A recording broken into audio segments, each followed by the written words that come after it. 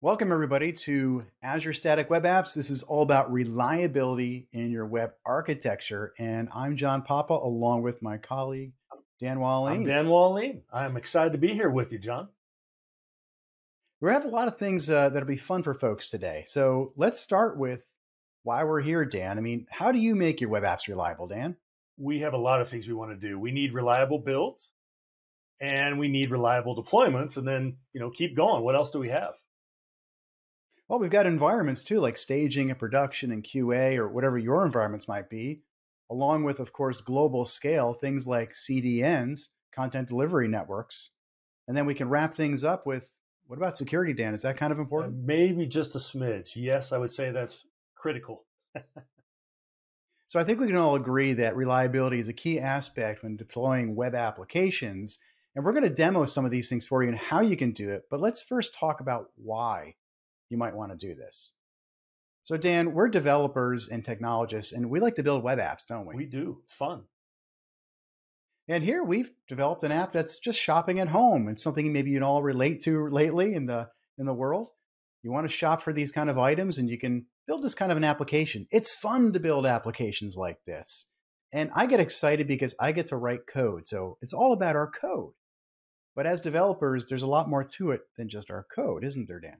Absolutely. If it was just code, it'd be straightforward. But walk us through. There's several things we need to factor in, right?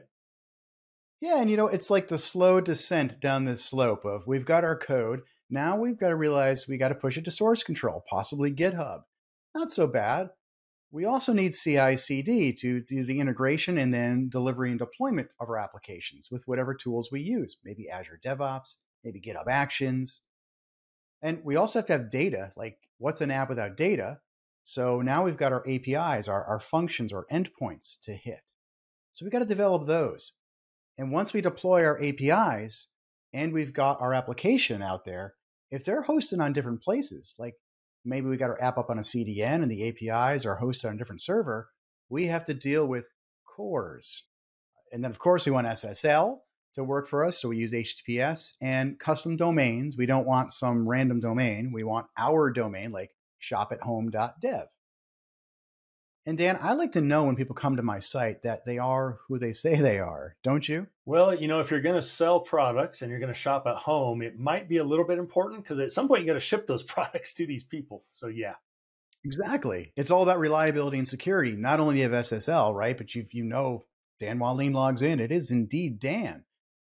And also, what can Dan do and what shouldn't Dan do? So authorization roles are a big piece of that security puzzle. Well, we want global scale because we want to sell everywhere around the world, not just in our hometown. So now we got to worry about those points of presence, or CDNs will help us with this.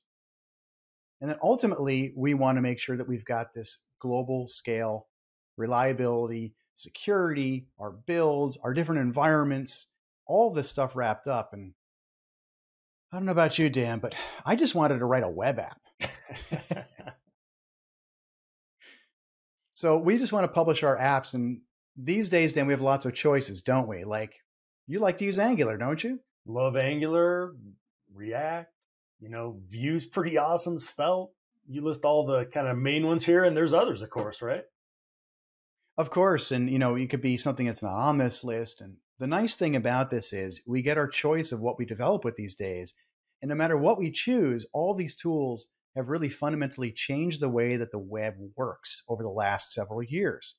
And what we mean by that is we usually just have a script tag on a page. Now we have this build process to build our assets. So let's think about this because that requires a server somewhere.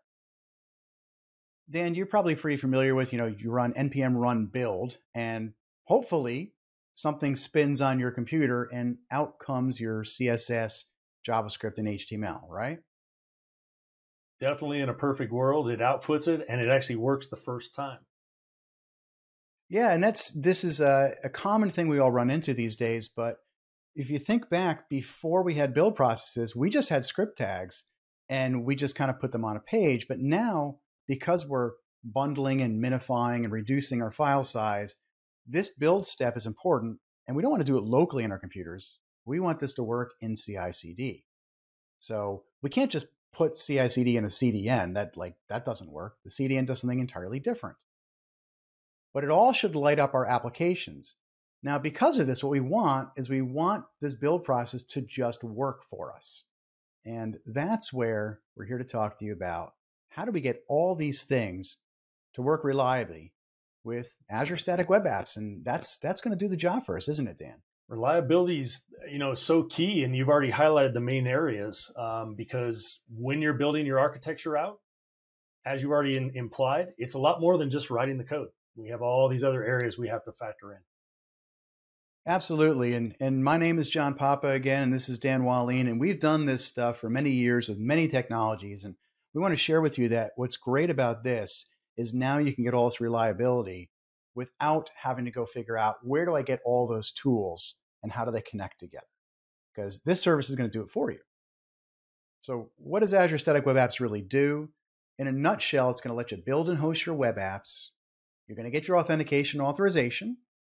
You can use APIs from Azure Functions if you want. That is optional. We're going to show you without those, I think, in the demo, right, Dan? Yep.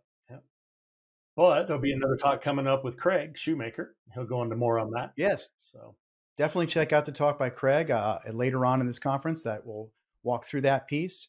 But we're also going to show how you can do it with GitHub. Optionally, you can also use Azure DevOps for your CI/CD piece. So this is just a small snapshot of what we're going to look at. But let's do a visual, Dan. Like, you write code, you make code changes, right? And then you push them somewhere. Maybe GitHub, maybe it's Azure DevOps, some kind of source control or continuous delivery mechanism. What Azure Static Web Apps is going to do is then going to take that, it's going to build your code, and it's going to deploy the static content, which is a fancy way of saying your HTML, your images, your fonts, your JavaScript. And it's going to deploy your functions if you have those.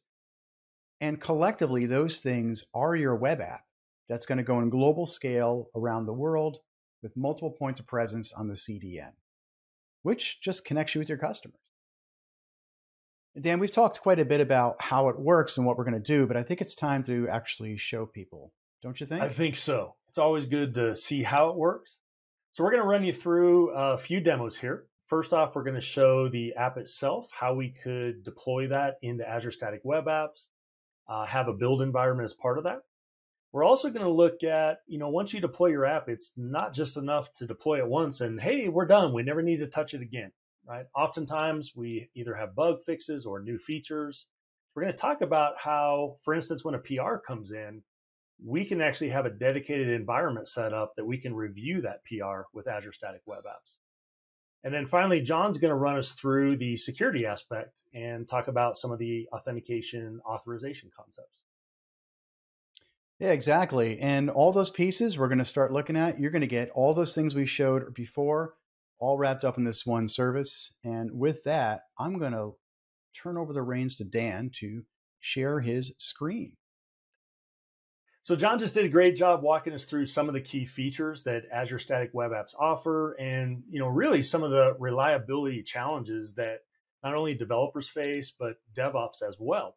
So what we're going to show you now is how could we get an app up into Azure Static Web Apps and then go into some of these features and show you how it all works.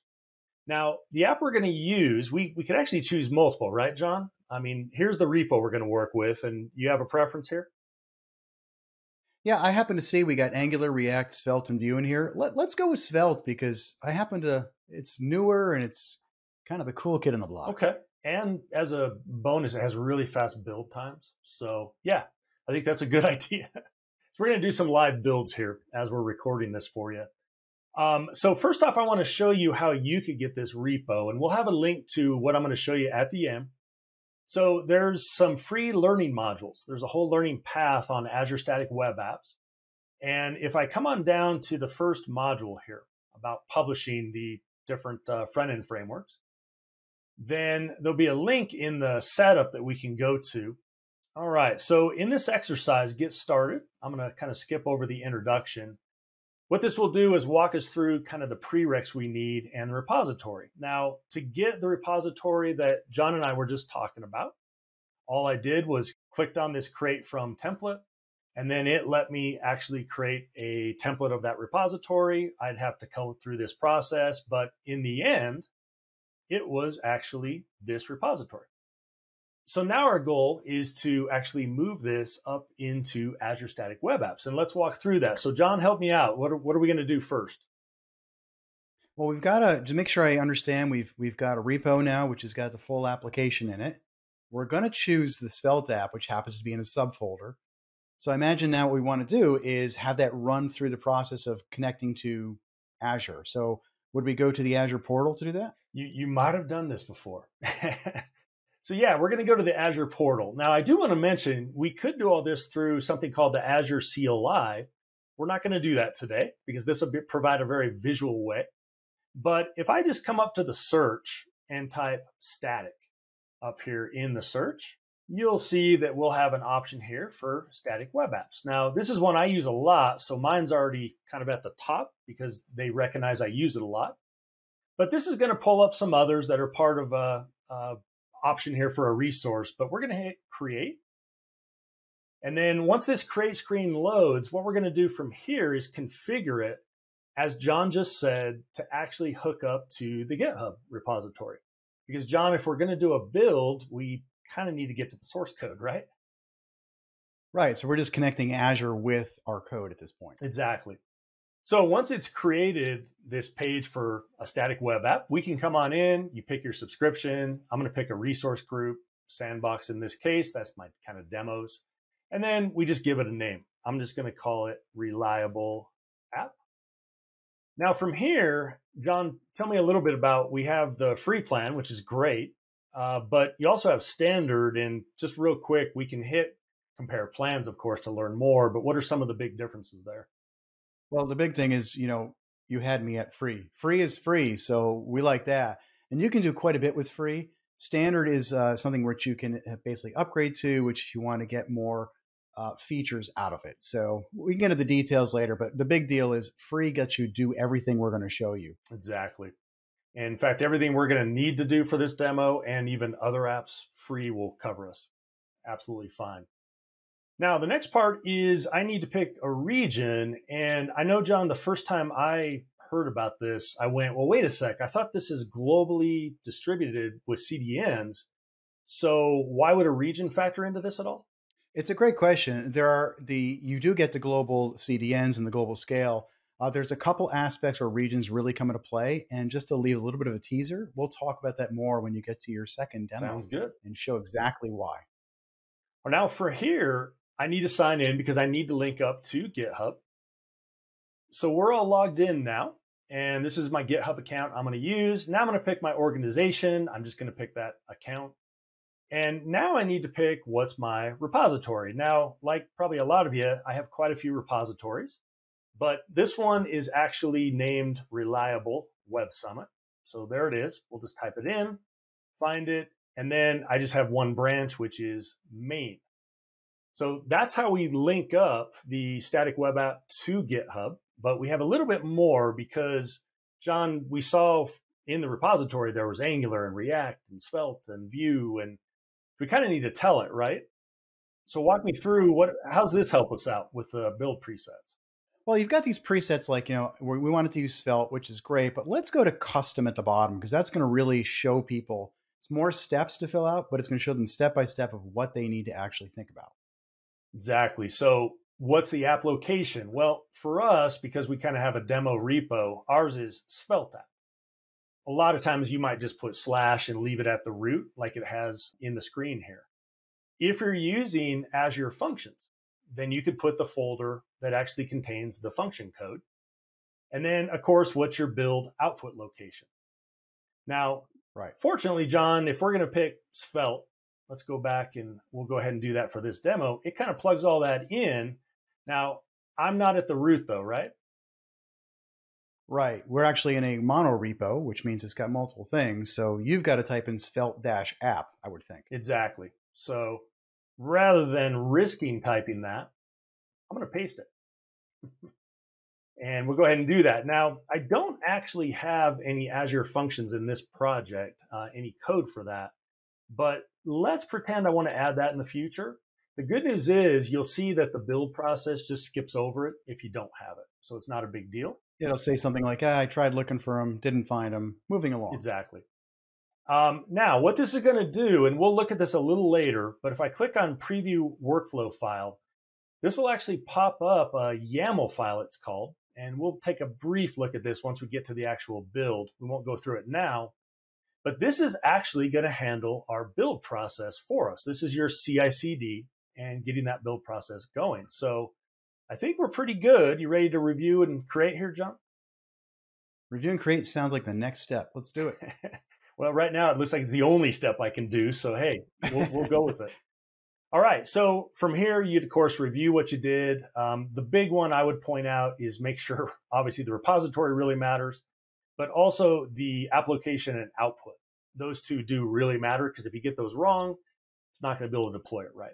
So let's go ahead and hit create. It won't, but it's also a good point to point out that if you do that, and while it's getting created, if you spelled Svelte wrong, as Dan was worried about doing, you do have an opportunity to change that later in the file that he's going to show. Exactly. Now, what I love about this, it's already done. And there was no edits done to speed that up. It's really fast on creating the initial setup for the service. So I'm going to click on Go to Resource. And now, if you want to, real quick, John, do you want to walk us through before we start to go back to GitHub? We have all kinds of fun stuff we can do here on the left, right? Yeah, we're going to be looking at a couple of these as when I demo the security as well. But the main page here, an overview, gives you a bunch of links as Dan's going to go through to jump over. And then on the left, we've got custom domains, which you can set up for your own domain, as long as you've got DNS and you have a domain that you've purchased. You got functions where you can take a look at the functions that got created. Your environments are a great place for you to look at the different environments that you have, like prod and staging. Your role management is a place I'll be diving into, which gets your authorization and security that you can look at. There's a bunch of configuration right here in the portal that you can do. Pretty awesome. So what we're going to do is we're now linked up. Let's go ahead and I'm going to click on this link, Ambitious Hill. You do get some interesting domain names it'll create for you. And let's see where we're at right now, because at this point, it says it's live, but it's waiting for our content. Now, why is that? And the answer is because it takes some time for the build process. And we'll go look at that here in just a sec. So don't be too worried if you see that. And that's not an Azure thing, Dan, right? Like the build isn't Azure. It's the Svelte app or the Angular app or the React app. Exactly. So should we go look at that real quick? We can run back over to our branch. Let's do it. How do we get there? All right. So you'll notice right here, we can go to our branch. We can also go to GitHub Actions. I'm just going to go to the branch. This will open up the same repository I had over here on the left. And once this loads, we would have a new file. At least we hope we have a new file in here. And then we'll go look at the actions quick. But notice this GitHub workflows, John, and we should have a YAML file in here. There we go. Let's click on that. And then this is the same file I mentioned earlier. And really, I just want to call your attention to, notice the app location, Svelte app, API location, functions, output location, public. Same things we typed into the Azure portal are here. You do not have to be a build expert to understand these files. It handles everything for you. Pretty nice. So the next piece is, let's go look where we're at. It should have kicked off a build, and it looks like it did, and it's actually already done. And you know that because there's a green check mark, right? Exactly. So it looks like the close part of it's still being worked on, but let's go drill into this. And this will kind of be like pulling up a console. In fact, if I go to the build and deploy section here, you can see all the output of the build process, which is great because if something does break, you can actually see errors and get all that information right here. All right, so you can see all that. Now, notice Azure Functions will not be created down here at the bottom. Remember, I typed a functions folder, but we don't have one, so it just kind of skipped over that, and it kept on going. Now, there's still a little bit more work to do, it looks like, on our post build. Once this is done, though, we can now go in and we'll be able to go to the website. So we'll give it just a little bit more time there. But do you want to add anything on our build process so far, John, that we haven't covered?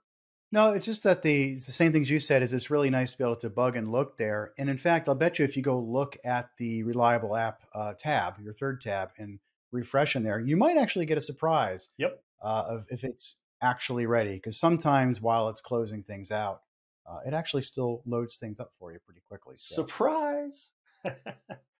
Yeah, so here we go. So this is our app actually running in Azure Static Web Apps. So it did the build, it did the deployment. It's now globally distributing that, which is pretty great. And this is a simple app. Yes, it just has an about and a products. But John, we now have it deployed. We're done for life, right? We never are going to change this again. yeah, you talked about your reliable builds and your reliable process to get it out there, but what about environments, Dan? I mean, if I'm a business stakeholder, the first thing I might notice is, I don't want this to say products up there. I want this to say shopping center or something like that. Yeah. But I don't want you to deploy that change on the production site. I want you to deploy it to a staging site for me. How do you do that? Well, fortunately, John already kind of walked us through some of the features, and I'm going to jump into VS Code and we're going to make a change real quick. But fortunately, if we come back over, you'll notice in environments here. And right now we just have one environment, and that's our production. And that's because we don't have any PRs coming in yet or anything like that at all. But notice down here, we have a staging area. So let's play around with that. So the first thing I'm going to do is remember there was a new file added, and that's our YAML file for the workflow build process. So I'm going to go ahead and let's run on over to our Git area. And we're going to do a pull because we want to make sure we get that workflow file first. Next, after that, we'll do exactly what John just said. We're going to make a quick change somewhere, and then we're going to go ahead and put that on a different branch. We'll then go into GitHub and we'll submit a PR. So let's go ahead and try this out. So first things, if I click on main here, this will actually allow me to create a branch. So I can create a new branch, and let's say I want to change the about type functionality. So I'll create a new branch called about. Now you're going to notice as I switch to that branch, there's our GitHub folder that we talked about. So that has that YAML workflow. So let's go ahead and go into the Svelte app, and we'll go into source, and let's just go to about here real quick. All I'm going to do is just make a real simple change to the title of the about screen here. So let's go ahead and do that, and we'll say reliable web summit about page or something like that, because that has everything to do with our shopping app, of course. So we've now made that change. You'll notice that it's over here in my Git area, and I'm on my about branch. So let's go ahead and let's commit this locally here. We'll just say change title in about. Let's go ahead and add that. And now we're going to go ahead and push this branch up to my repository. So let's push. Should get prompted here. There we go. We don't have that branch, so let's add it. And now we're off and running. And that's really all we have to do to trigger what you're going to see here in a moment. So we'll let that go ahead and do its thing. We could actually create a pull request right here, but some of you may not use this. So I'm going to jump into GitHub real quick. I'll show you that. Yeah, VS Code is just being nice. It can create the pull request for us, but let's do it manually. Exactly. So let's come on back and let's just go to the root here. Let that load. And there we go. So we have an about, had recent pushes. Let's go ahead and compare, and we'll trigger a pull request.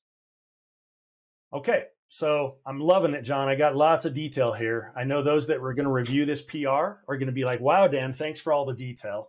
But I say it's time to do it. So let's create pull request here. Yeah, press the button. Press the button, right. Launch it. Now, walk us through, John, what's this going to do for us now? Yeah, what I like about this is it's going to create the pull request. And if we watch for just a moment there's going to be an additional comment that gets added with this pull request, where it's actually going to kick in our CI/CD, which in this case is that action that you created, Dan. It's going to show that it's building right there in the progress check, this build and deploy job. And you can click right on the details link of that yellow icon. It says a yellow icon for build and deploy, and it takes you right over to the actions. And there we go. So it's pulling everything it needs container-wise for the build. And then this will take a little bit of time to go through it. But what's so nice about this is as it's doing the build here, which by the way is as fun as watching paint dry. So I highly encourage you to just, watch your build. We're not going to do that.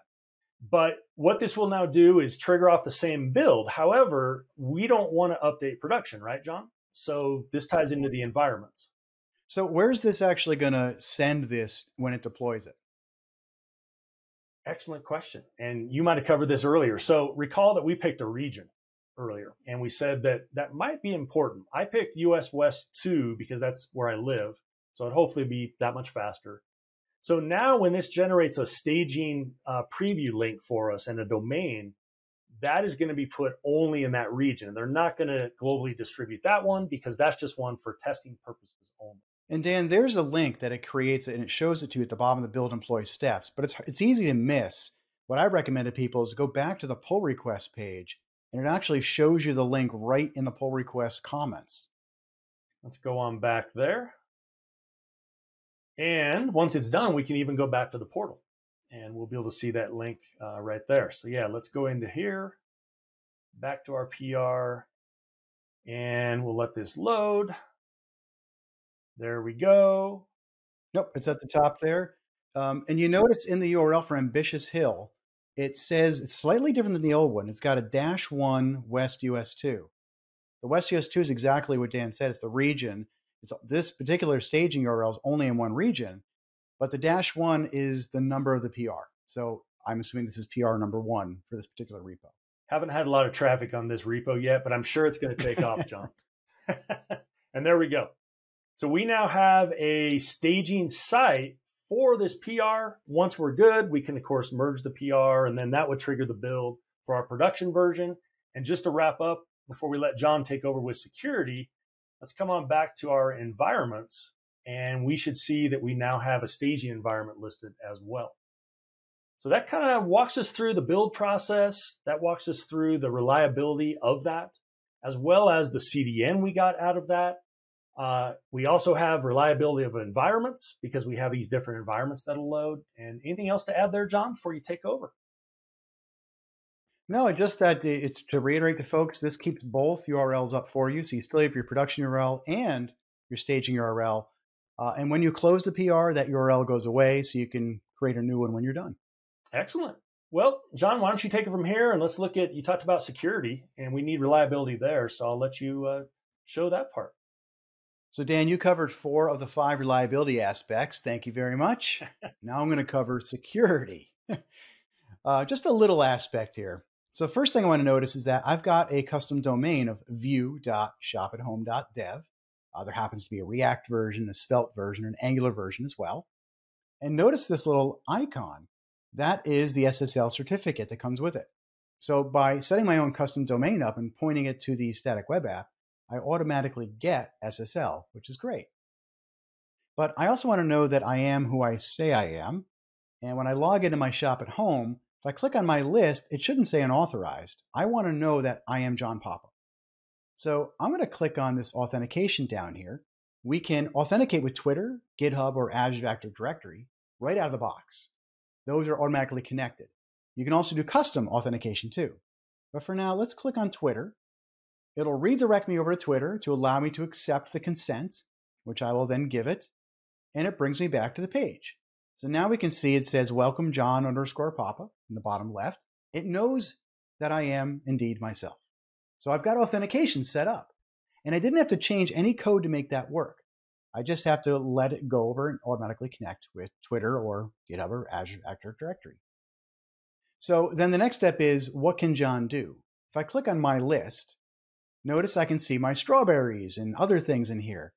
But maybe I have to have some kind of preferred user level. And preferred users not only get to see their lists of products, but they get discounts. So if I click on discounts, I'm still unauthorized. It's because John Papa logging with Twitter doesn't have that permission. So for authorization, what I want to do is I'm going to show you, I've already configured this, that when I log in as John Papa through GitHub, GitHub is going to allow me, with this credential, it's going to allow me to get to where I need to be. So I've got my home, my list, and my discounts. So to make this work, I want to go back to the portal in Azure and I want to set up these roles. Now I've clicked on role management over here. Notice I have none at this point. What I want to do is create a new one. So I'm going to click on invite and I'm going to choose the different ones that I want. I'm going to choose GitHub. My user handle happens to be John Papa, one word. I want to give John Papa with GitHub credentials access to the View Shop and Home Dev. And the role I want to give this person is called preferred. So that's a role that I set up in my code to say, hey, preferred allows me to get there. And then I'm going to generate this invitation, which effectively gives a link to me. I could click on this and copy it and go to a new tab. And I type it in, and it's going to automatically log me in and give me access to that particular resource. So then when I come back to discounts, now I automatically have access to discounts because I am in the preferred role. Now, wait a minute. What do I have to do? I mentioned there was some code to get there besides setting up on the portal. For the preferred role, there's a file called static web app config. Now, this static web app config, I can set up all these rules in my routes. I'll zoom in a little bit more here. We can see that the API/discounts route only allows people who have the preferred role to get there. So Dan, if you were logged in and you didn't have preferred role, you would see unauthorized for the discounts, wouldn't you? I would. So static web apps is basically checking it. And then if you can't get there, you can alternatively write out not authorized, I guess. Exactly. And to get to the products, notice I have get, put, post, and delete. And all you have to have is authenticated role, which just means you've logged in with Twitter or GitHub or Azure Active Directory. But for discounts, I don't just want to know who you are. I want to make sure you're a preferred user. So you notice you can set up these different rules that you have in here. You can also set up redirects if you want to. You can set up server-side redirects to pages, return your own status codes if you'd like, and even do response overrides. There's a whole bunch of things that you can control. If you'd like to learn more about this, we have some links at the end to give you more details. But that's really all I needed to do to be able to get the discounts. So when I log back out again, notice I can't get to any of these things except the homepage again. The reliable aspect I love about that is you didn't have to write a ton of code to make that happen. Not at all. It all just works out of the box. So Dan, we just showed quite a bit with the application, the environments, the builds, and also the authentication and authorization. All that stuff comes out of the box with Azure Static Web Apps with very little for us to code, right? Absolutely. Just the build process alone and deployment is just worth its weight in gold because that could be a lot of setup typically. And really, that's really our story for today, folks, is that you get to write the code and this service will automatically do a lot of that heavy lifting for us. You get the globally distributed web hosting with the CDNs, your free SSL, custom domains if you want those. You get your CI/CD integration with GitHub or Azure DevOps. You can integrate with authentication and authorization. Optionally, you can get Azure Functions. Please go see Craig Shoemaker's talk for more on that. You get backend routing rules that we just showed for the authorization. And as Dan showed, you get generated staging versions all out of the box. And Dan, what if you want to choose your own framework? Well, that's the beauty of it.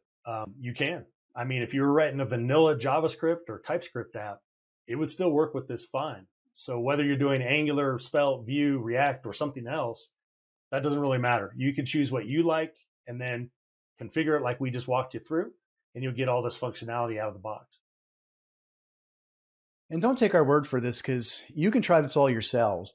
Those 4 different frameworks happen to be up in the repo that Dan shared with us at the beginning. We happen to go down the Svelte path, and then I switched to Vue very elegantly to show you a different way to do it.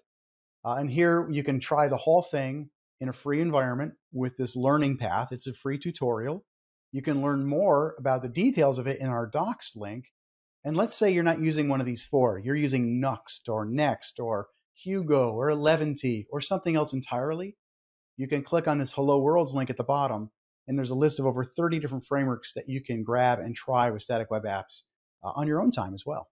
So Dan, I feel like you were very reliable during this talk. Do you feel like static web apps has made your life more reliable? You know, honestly, and it's not because we're doing this talk even. It's right now, it's my favorite service out there because I need it in some other scenarios related to another product I work with. And it has just greatly simplified and vastly reduced the amount of code I had to write for the DevOps process, the deployment process, the set up the CDNs. There's a lot to know with the cloud, and this does all that for you out of the box. Yeah, I almost feel like the reliability aspect is kind of like a secondary thing in some ways. I take it for granted that it's there, but it's the simplicity that I really appreciate and the consistency that it just works. It's reliable simplicity. Yes. So thank you all for coming today to our conversation about this, and hopefully this story resonates with you. If building reliable web apps is something important to you, definitely check this out, and please hit Dan and myself up on the internet if you have any other questions. Thanks, everyone. Hey, it's Joe Eames with ng-conf. If you like that video, be sure to click subscribe either here or here, somewhere over here. And if you're looking for something more, here's another video for you to watch here or there or somewhere.